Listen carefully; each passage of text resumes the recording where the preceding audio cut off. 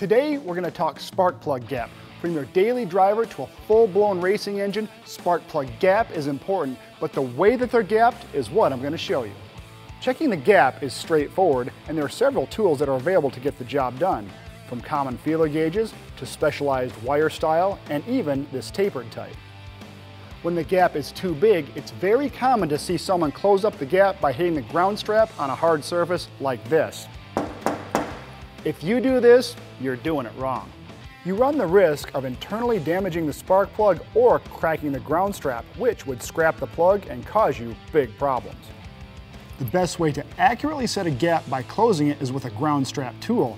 From these inexpensive type gappers to this trick racing one, it gently bends the ground strap without damaging anything. Set the gap you want on the wheel, slide your plug in, and give it a squeeze. A consistent gap every time. So don't be brutal with your plug gapping. Invest in the tools so you can do it right.